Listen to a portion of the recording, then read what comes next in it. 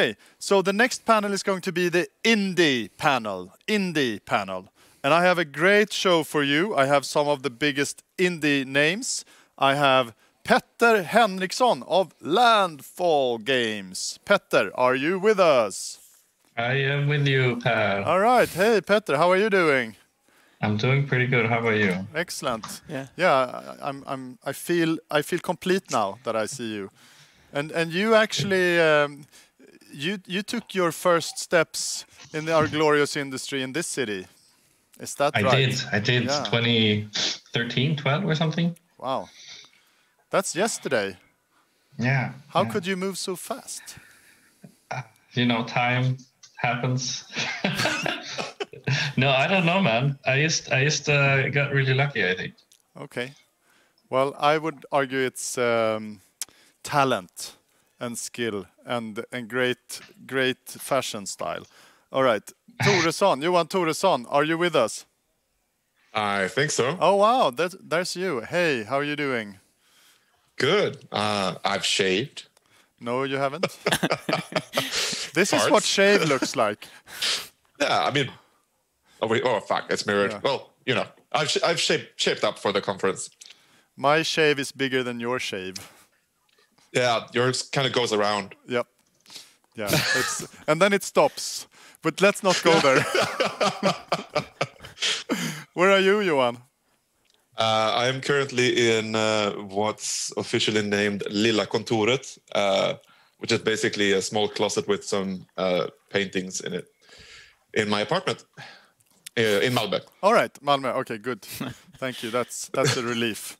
So we're covering different angles of the geography, and also with me on stage is my my identical twin, my partner in crime, my co-pilot Anton.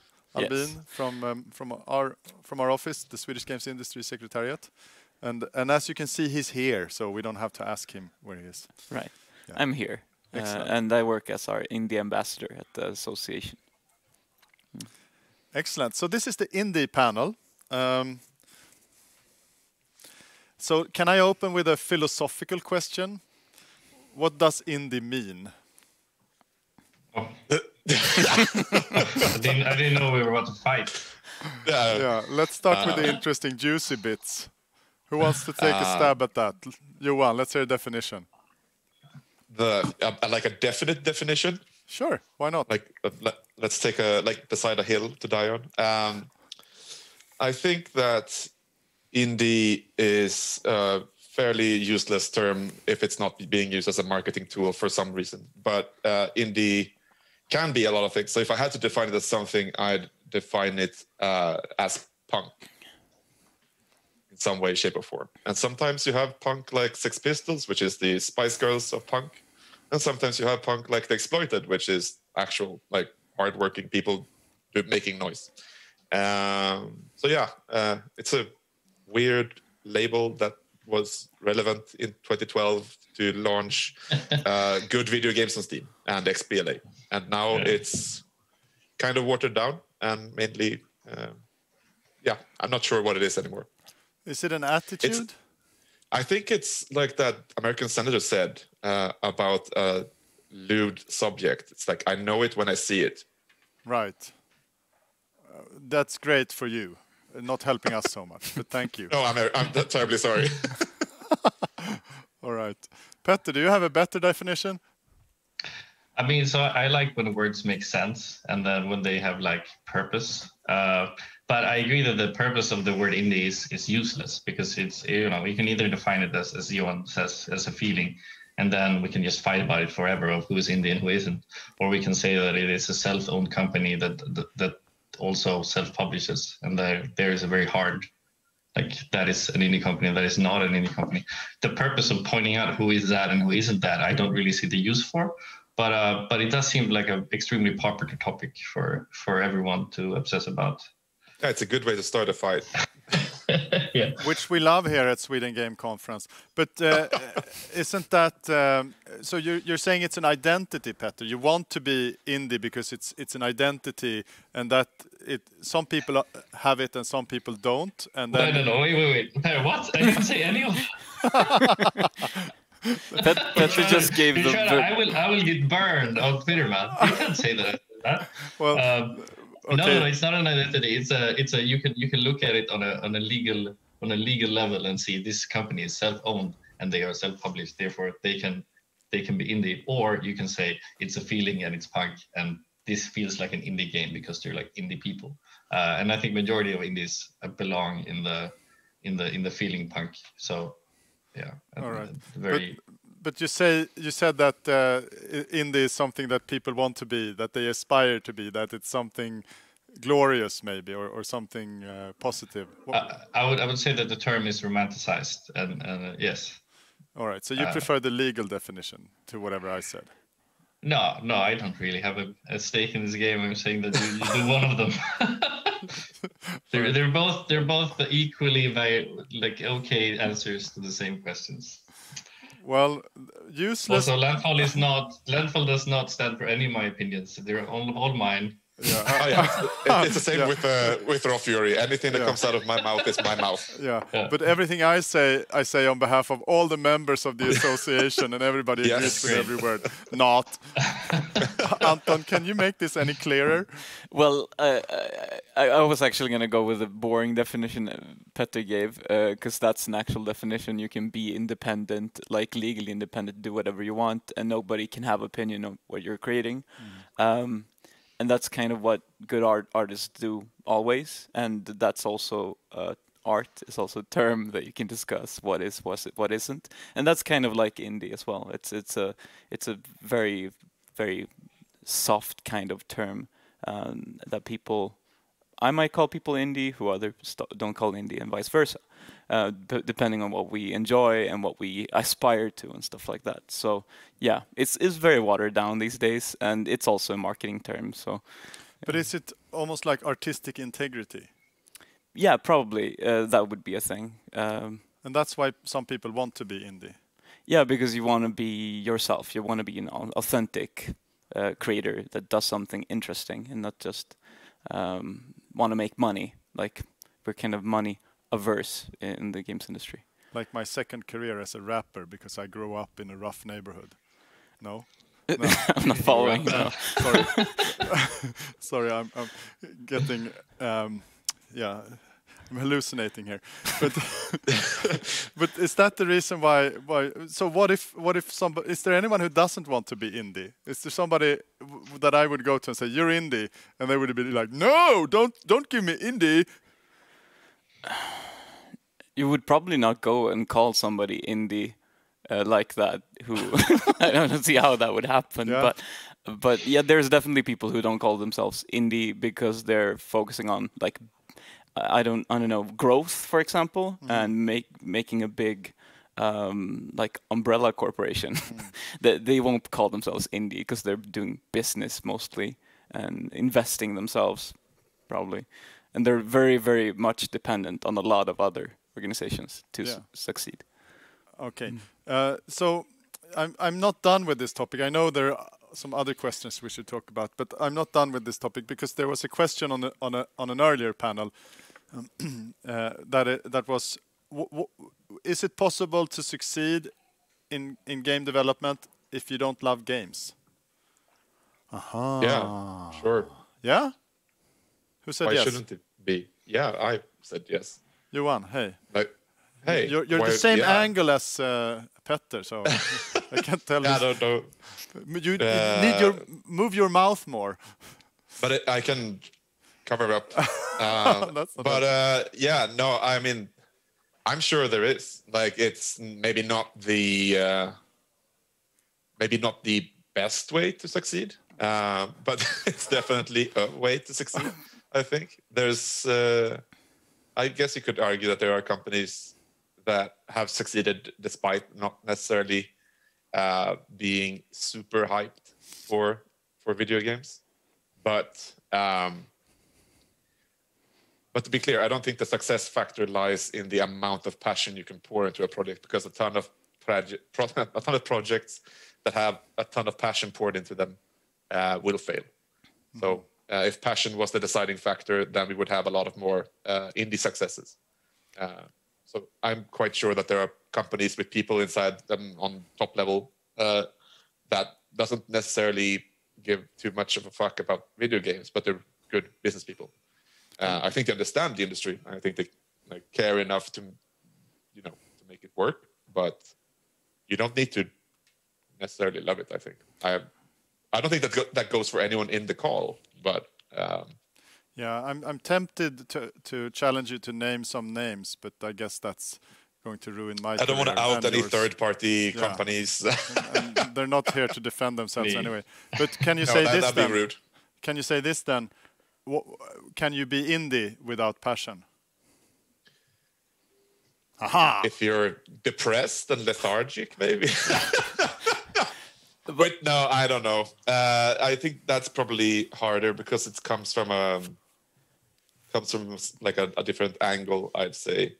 I don't necessarily agree that indies aren't about growing and so on, but if we're going by the feeling definition of indies, I think that maybe the definition of indies is honest and brave things, like regardless of what they create. Music, games, French extreme cinema, just honest and uncompromising stuff. All right, artistic integrity again. Yeah, let's kill off my previous definition and go with honest and stuff instead. Yeah, that works for me. Petter, what about passion? Let me just. Okay, I'm just going to do this without sound, I guess. So I don't think. I think the question is more like how many people are in the game industry if they don't have passion, because there's if you want to make money, there's simpler ways to make money, I think, and it's just if you're here, you probably like games in some way, or maybe you just got lost, but but yeah, I don't think passion is a big factor at succeeding. You need to be passionate about your job. But your job is not to like games unless you are, I don't know, either making certain types of game design that you really need to like, or that you invest in games and then you kind of have to at least like the ones you invest in to some degree, at least in PC consoles. Yeah. Okay, I think we may have exhausted this topic. I don't know if... I know for a fact that we failed to define indie, but maybe we captured the difficulty of defining indie. Can I add something to the passion part, or the? Oh yeah, of course. So I definitely know people who have succeeded as indie developers with big successes, and their angle of it is that they enjoyed maybe a handful of games for the Super NES or way back.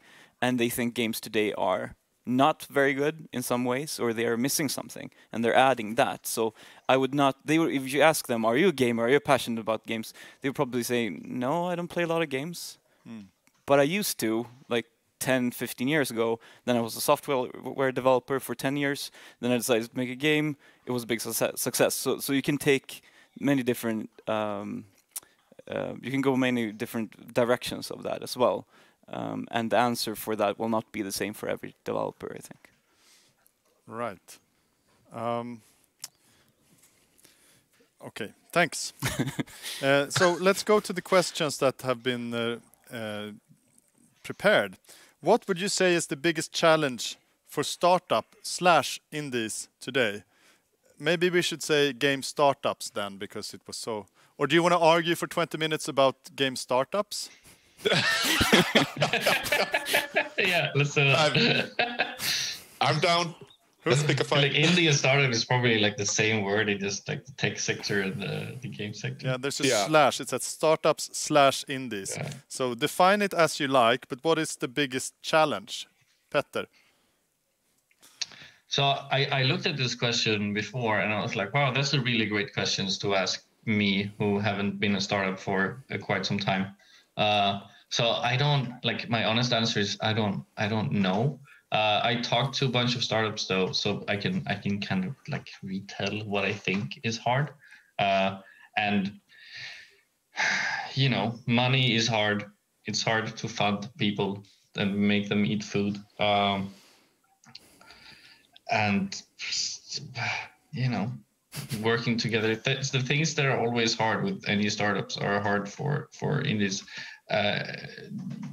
I wouldn't say that specifically game startups have a hard time in these things, though. I don't have a good answer to this one. Yeah, but let me hear Johan's one, and then I'll tell him that he's wrong. I'm not letting you go yet, Petter. So, if you were to start Landfall today, what would you have done differently? So, to be clear, I joined Landfall a little bit after it started, so I didn't start Landfall. Okay, good. Thanks for pointing that out. Yeah, there's confusion on this point all the time. So if we started out fresh today, we would have not signed a publisher. That is the thing that we would have done. The marketing right now works similar as it did back then. So we built the community by posting snippets of our games piece by piece, and then we did a bunch of prototypes and we picked the ones that had more attention. I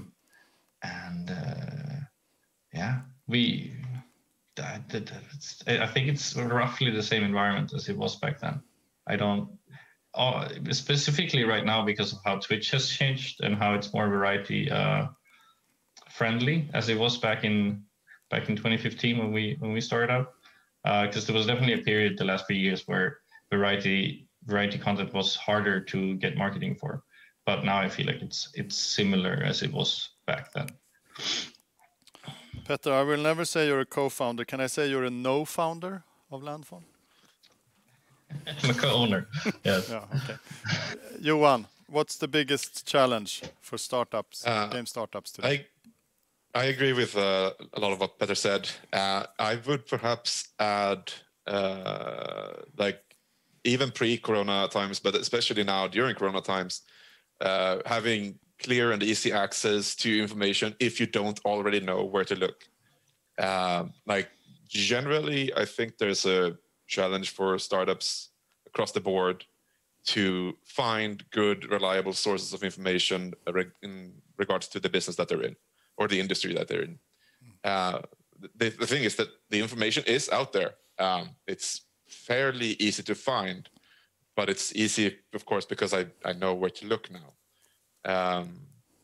But if you started in 2013, it would have been a very, very, very different place in terms of getting access to people and information like first-party contacts or Steam contacts and so on. So that stuff is on the one hand easier, but on the other hand, there's so much shit out there that it might be hard to kind of go through and find what's what.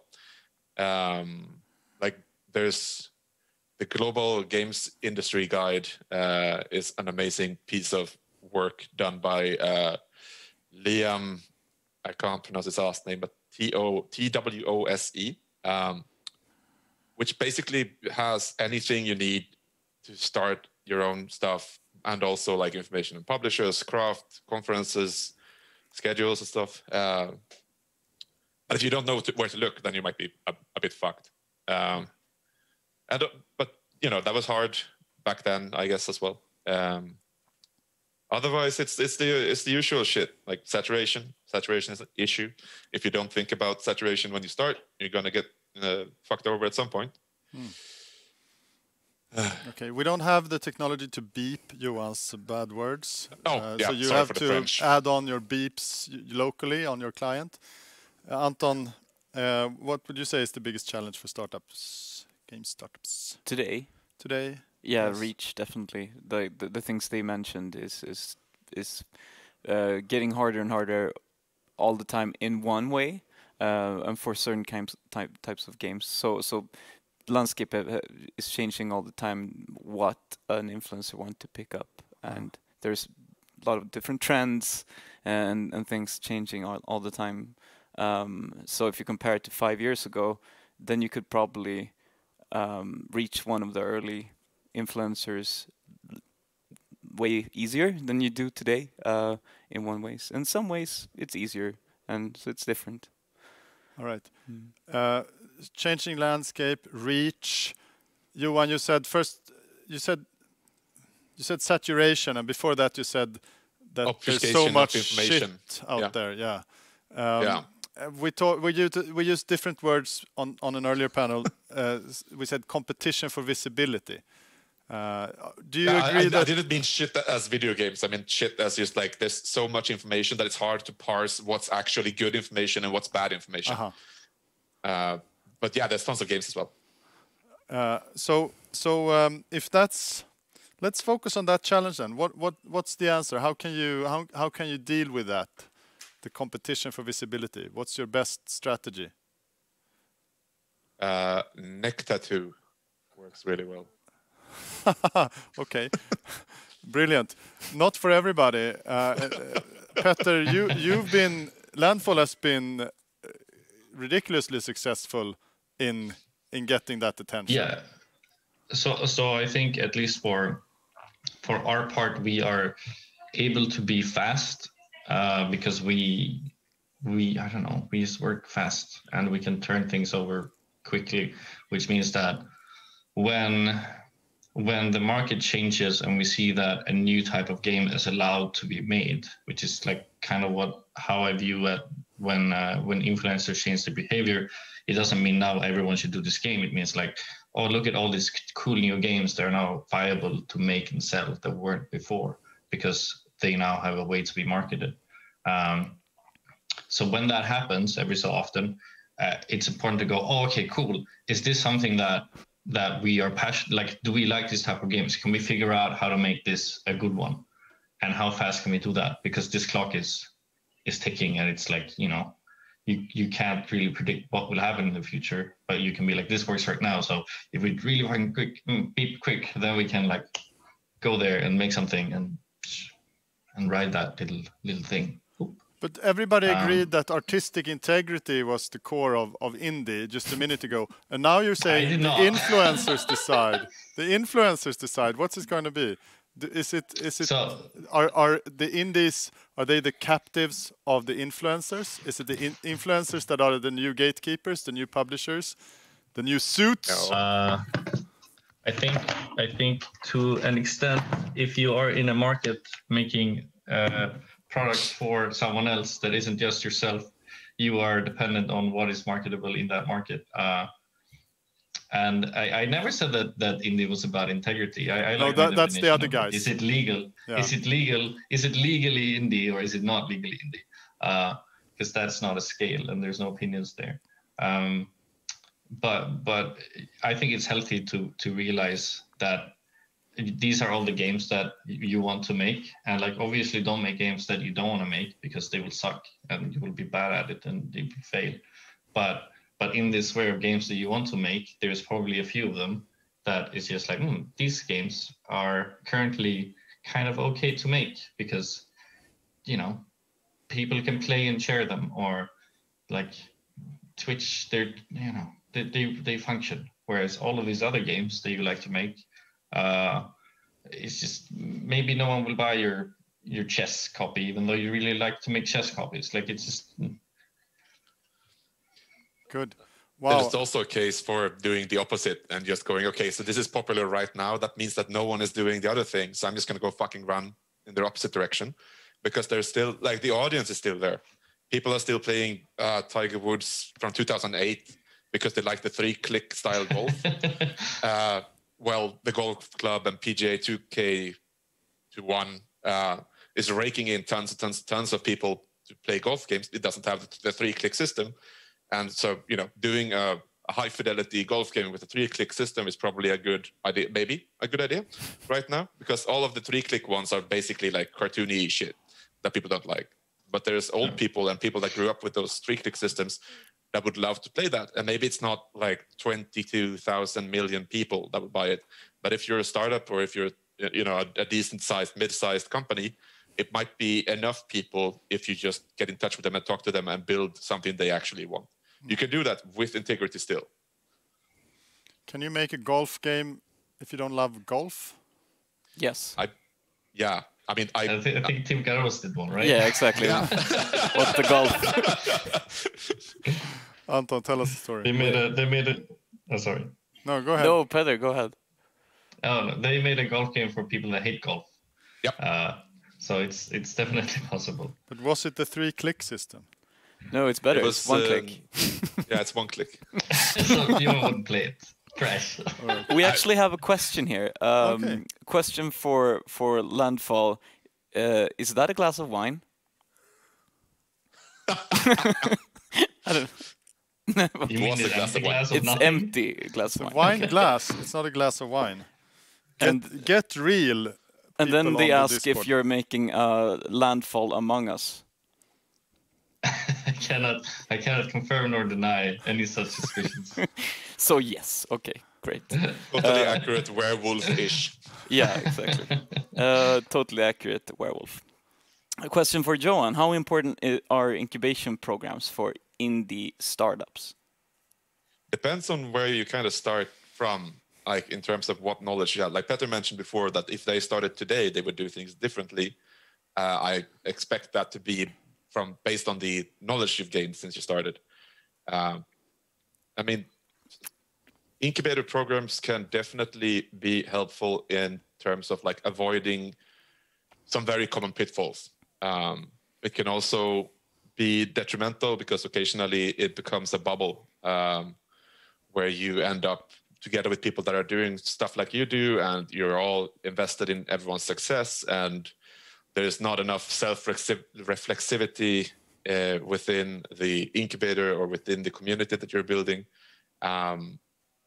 that doesn't properly help you to prepare for the fucking brutal launch you will have down the line. So there's like pluses and minuses.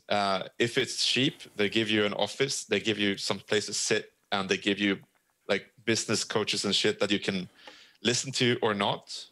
But you like if you can get together and work together without having to pay money for it, it's great. If you can also get access to their programs, that's great. And there is knowledge that you can use in those places. I was part of an incubator program for a long time. But you were a business coach. Yeah. Yeah. Not necessarily the greatest business coach in the world, but I would argue that there's ways to use and abuse incubator systems if you're starting up. And when you're starting up, you should find stuff to use and abuse as much as possible. Anything that gives you leeway or gets you a step ahead of anyone else is good. But keep in mind that no generalized program can ever be. It's not a template. There's no way to just do this and that success happens.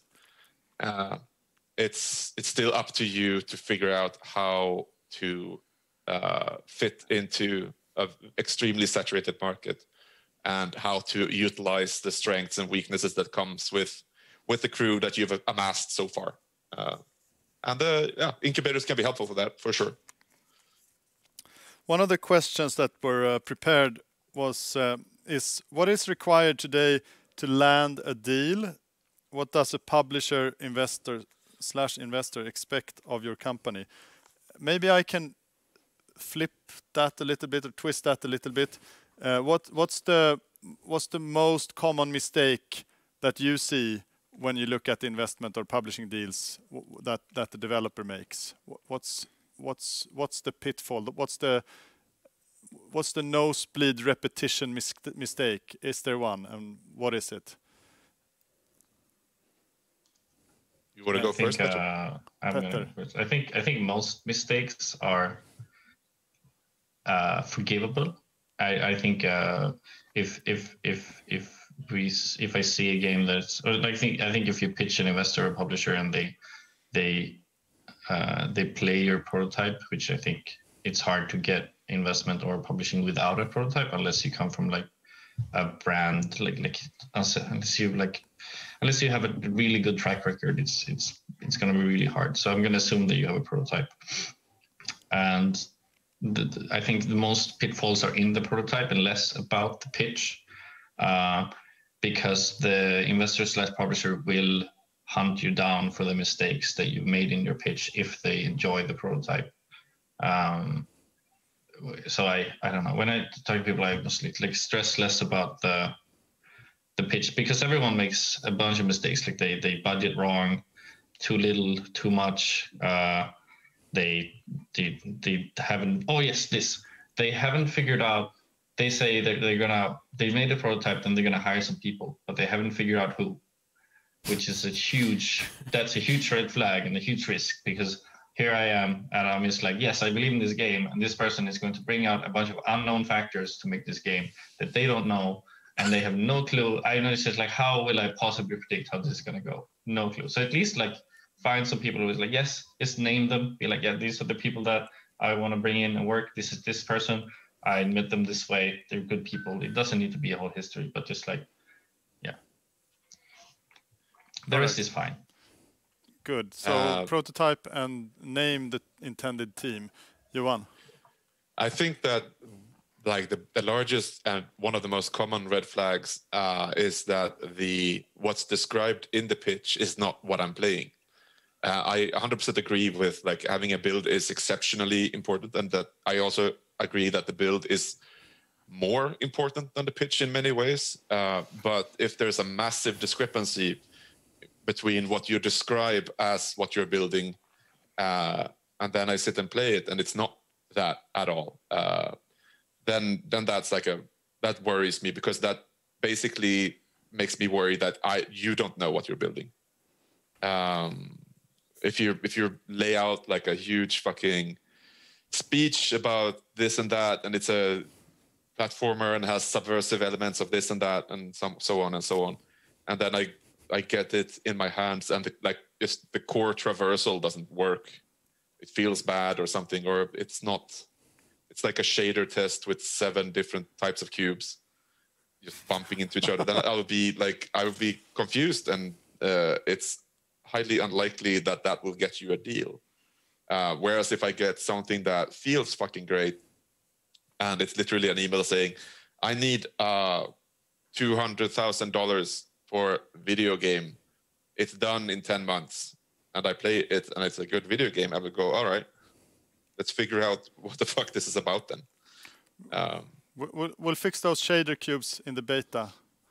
Perfect. Yeah, we'll fix it in post. Anton. But yeah.